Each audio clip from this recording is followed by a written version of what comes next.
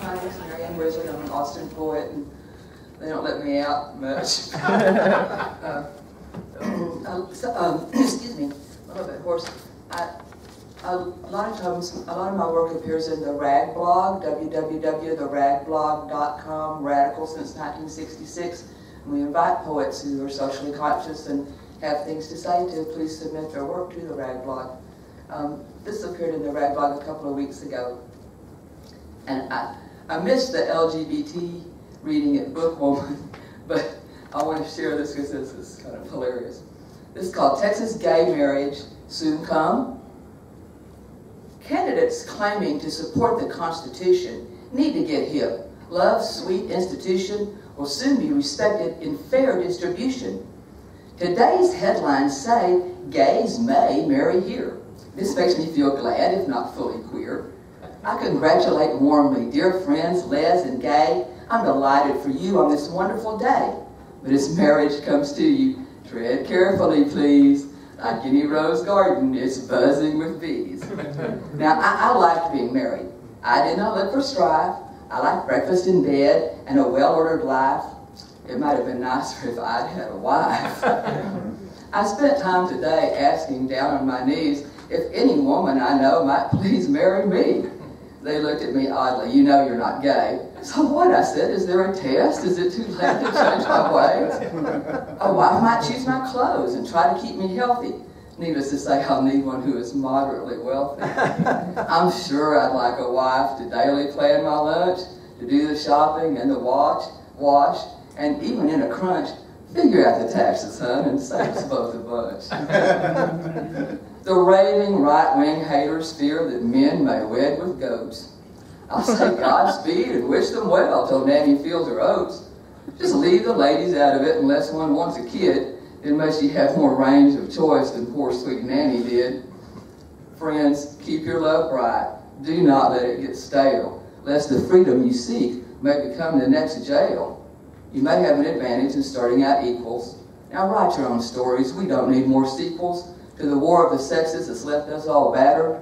Whatever makes you feel loved is what matters. It's a day to remember. Let's all give a cheer and start planning those weddings in Texas next year. All right.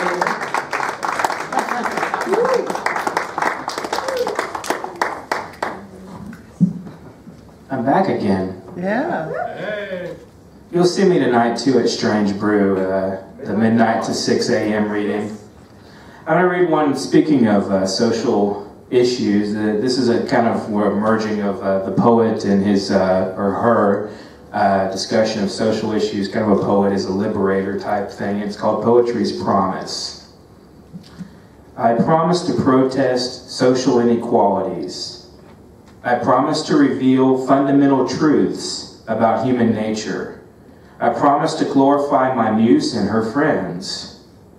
I promise to lambast reprobates and exhaust the spirit of crime. I promise to be an ultimatum to all the trouble beleaguering the masses. I am balm to your spirit, O poet, O dreamer. I am myrrh and gold. I am the spirit of darkness encased in light, a bright sun in a cloudless glass box. Thank you. Birdman. I also will be at the midnight reading tonight. This is another poem that I wrote last week. Yes, when I get to writing, my pen doesn't stop. This one is called Silky Black Skies. Up above where fools dwell on yesterday's past, in the kingdom looking down on what is cast. Velvet black skies where there is starlight, stars twinkle all through the night. Being battled and left wounded in love, lifting their hearts to the heaven for doves. Standing to watch beneath the silky clouds, a fragile heart speaks to eagles out loud. To search the stars from inside of the mind, as a weary heart waits patiently and kind. Now to share 1,000 golden dreams, glorious stars fill the sky with a milky scream. So as time ticks away, the good God will not leave you alone. A painter of love speaks to his old world of weary heart of stone. Thank you.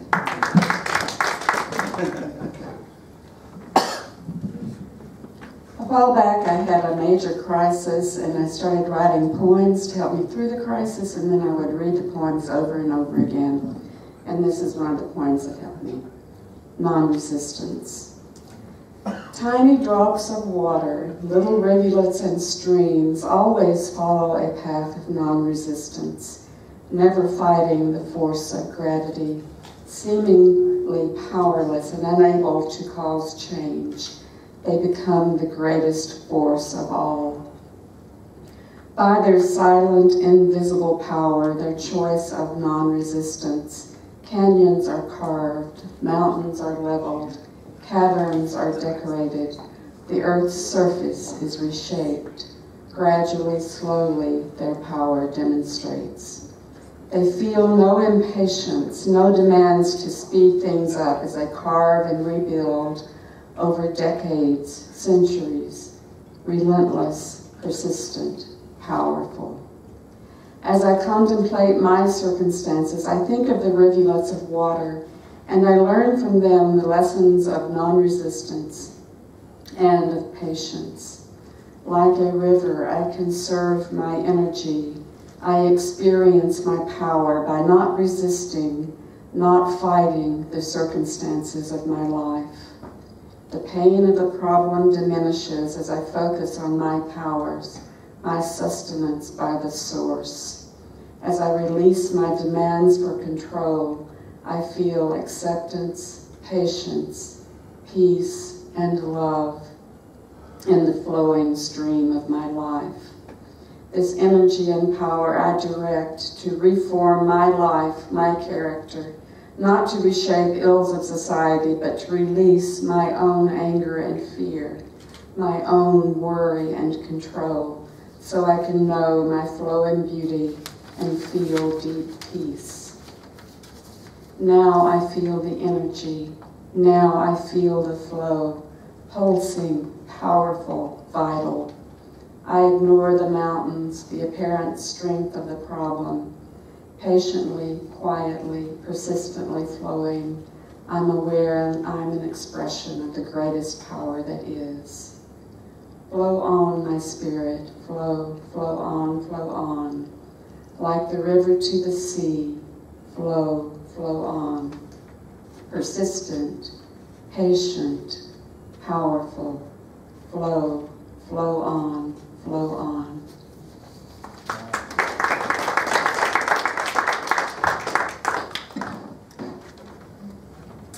Interesting, this poem is also about sustenance. It's called Bagel Motorcycles. I'm sorry, I have to get into the rhythm here. Bagel motorcycles live in fear of the time they call the coming of the butter knife. Yes, the butter knife, of the time they call the coming of the butter knife. Cream cheese lurks in the fridge out of sight, laced with onions and chives of bits of pineapple. Yes, of pineapple, laced with onions and chives of bits of pineapple. Knife dives, laden with cheese, spreads a layer on one wheel of the motorbike. Yes, the motorbike spreads a layer on one wheel of the motorbike. Toasted bagel harpies raised up to lips, crystal teeth come together and they take a bite. Yes, they take a bite and it is good. Thank you. I'm Happy Days poet. My given name at birth is C. Lynn Carden. Silent albatross. Seemingly in the albatross, I remain silent. Weighted on my shoulders, burdened on my head, I continue my journey to seek total happiness. As the evening falls upon me and no sunshine is in sight, the tranquility of my mind's thoughts are a relief. Free of that albatross, free of my thoughts. I wrote a musical called Chanteuse, and currently I'm working on one with Ron Hewen over there called Bluebonnet Road. And I don't know if you saw my latest email, but I incorporated that last song you sent me. And we're on our way up to page 13 in the book of the musical. But Chanteuse is about two young women from Texas who go up to New York City to be folk singers starting in 1959 and through the 60s and on from there. And, I'm also trying to get together a tour of coffee houses, because it's set in a coffee house in Greenwich Village. A tour of coffee houses in the Austin area. Have some positive reaction, but no, well, one confirmation from Recycled Reeds. I'm pretty sure we'll do it there. But anybody who knows a venue might want to do a 3-character musical for 2 hours, and maybe a little time for schmoozing and eating bagels and drinking coffee or whatever. Anyway, so Johanna and Darcy go to New York to be folk singers, and first they sing traditional folk songs, and they get to be kind of popular at the Colloquy Coffee House, and they start writing their own things, and they get a bit cocky. They're from Texas, and at one point they sing the song about their adventures in the big city. They say the way people might do it back home. It's called Taxi in the Rain. You can never get a taxi in the rain, and it just ain't no use to complain as you watch your mascara flow lightly down the drain. No, you'll never get a taxi in the rain. Well, I left my car back in Texas. They said it's no use in New York, that someone will strip it or rip it or steal it or tow it away when I park. Manhattan is just a small island. You could walk it in one afternoon, but I wouldn't do it. You might not live through it and find yourself mugged by some goon, and you'll never get a taxi in the rain. And it just ain't no use to complain as you watch your mascara flow lightly down the drain. No, you'll never get a taxi in the rain. And you just can't depend on the buses. They're rarely if ever on time. And don't take the subway, that jostle and rubway, or you might be attacked by some slime, And you'll never get a taxi in the rain. And it just ain't no use to complain as you watch your mascara flow lightly down the drain. No, you'll never get a taxi in the rain. Bum, bum. Thank you.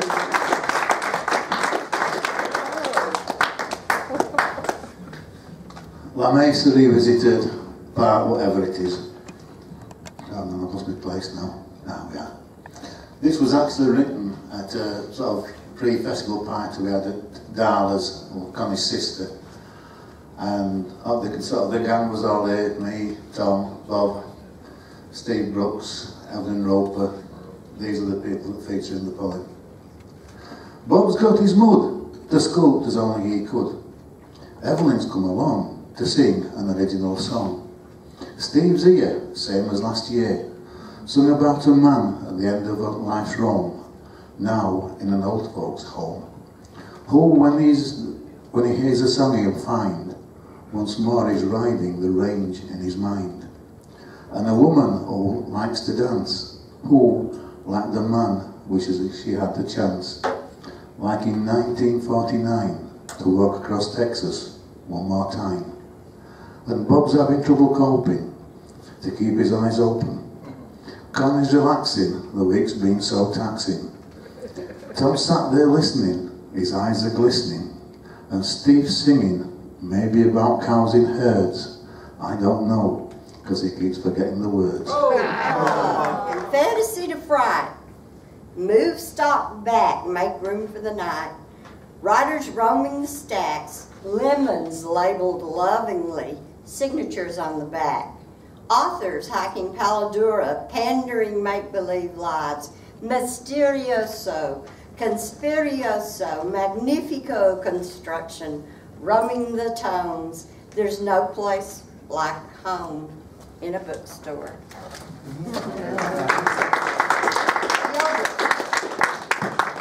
house here last month, and I went home the next day, and Sunday's usually the day that I kind of put all my ideas together, and I had heard such great stuff here last month that I wrote a song, I wrote another, and I ended up writing 8 songs in one day. Wow. But one of the songs, and inspired by all the great stuff I hear from you guys, but one of the songs I was running around the house, and I looked out the back window into the yard, and I saw, you know, some doves out there eating the seed off the ground that I thrown. It was just passing by, and then, oh, that could be a song, so this is that song.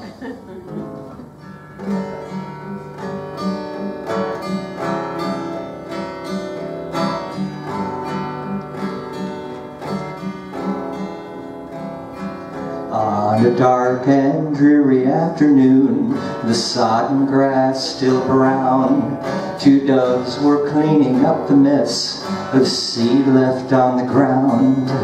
I wish that they could clean up all the problems in our lives. We could have a second chance to start again and thrive. But all this muddy dreaming will not harmlessness regain. No one is innocent, not even doves in the rain.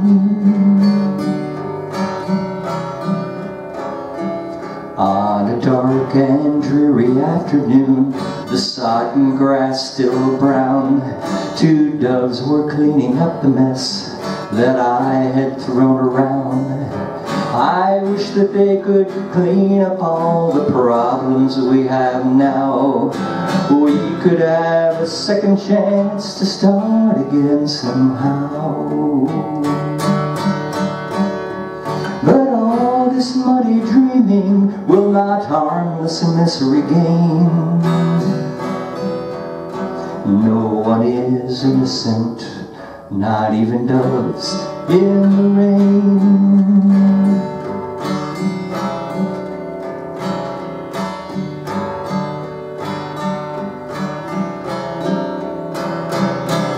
Busy making enemies, hiding in Gethsemane's, waiting for a trumpet you can't hear. Gross insensitivities hide behind nativities. Hands that seek the sky could do so much more down here. On a dark and dreary afternoon, the black and muddy dirt, 2 doves were cleaning up the mess of what was left of earth. I wish that they could clean up all the problems we create. We could have a second chance to never war and hate. But all this muddy dreaming will not harmlessness regain. No one is innocent, not even doves in the rain.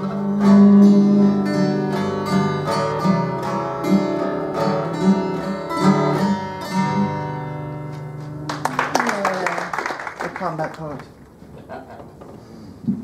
That was beautiful.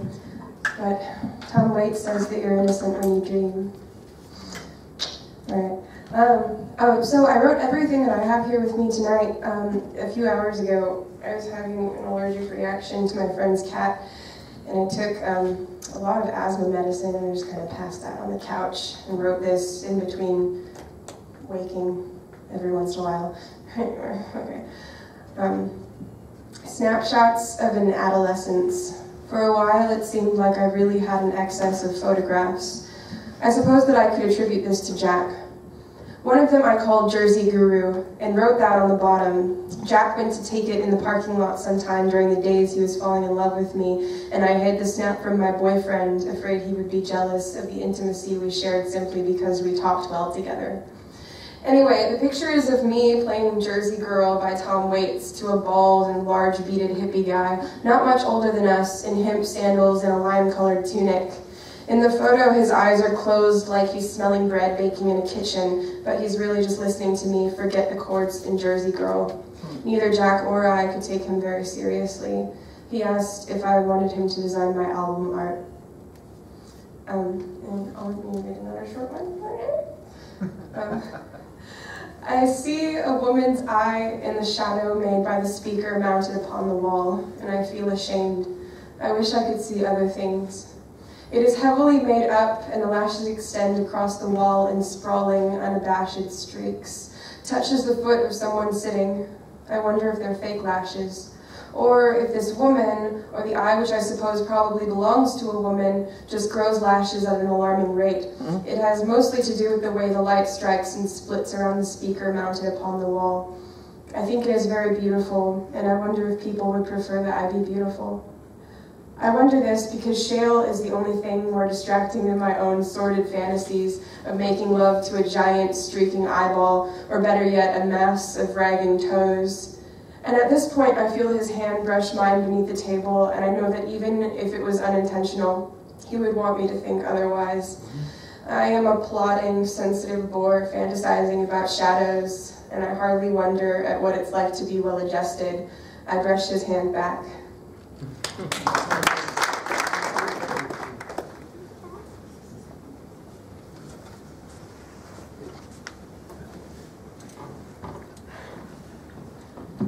I'm going to do the version Keep the World Stinging, which is more the a cappella version.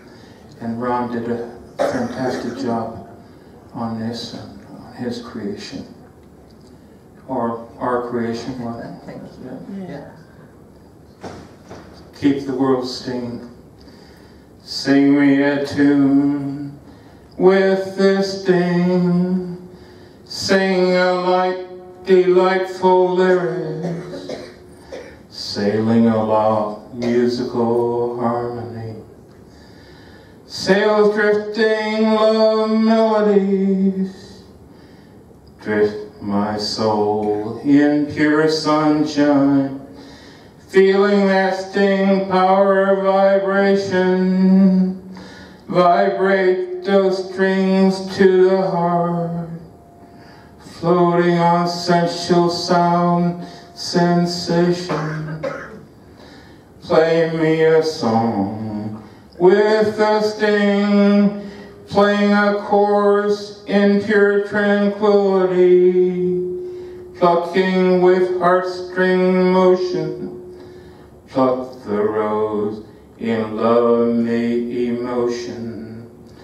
Drift my soul in pure sunshine, feeling that sting power vibration, vibrate those strings to the heart, floating on sensual sound sensation, sting me an ecstatic love potion, in a vibrating love lotion, that tingles in pure pollination, blossoming forth the feminine flower, into be lovers, singing a sting song, for forever, forevermore, in I love you, for forever, forevermore.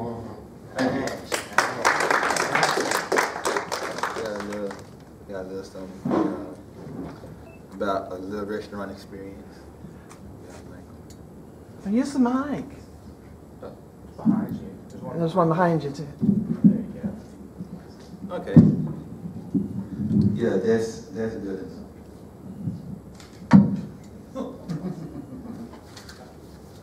Sweet potato fries are awesome. The best of both worlds. The fat greasiness of the French fries and the abundant nutrients of sweet potatoes. Behold, thine eyes of mine, witnessing a symbiotic mixing of cultures where the healthy blends with the hedonistic. It can really blow your mind, and it complements this bison burger quite nicely. Sweet potato fries and chipotle mayonnaise. My new guilty pleasure. And to all you vegan health nuts, I cook those fries in canola oil. So there. I can finally indulge without the guilty conscience. So can I have a burger with a side of sweet potato fries? Oh, you don't serve sweet potato fries? No! So that was a short one. And I have one more short one if y'all don't mind. No, go ahead. Okay. This is on a totally different subject. The way your face feels, the sound of your voice, to the taste of your hair. I will never forget you, no matter how hard I try. The good for nothing, empty promises. I wish I could forget, but you put a stamp on my brain that I can never wash away. Scrub my mind with Brillo, yet the stain still remains. I wish Men in Black was real. That memory eraser theme will come in very handy right now. Memories gone in a flash. Is that the way Mother Nature intended? Thank y'all very much.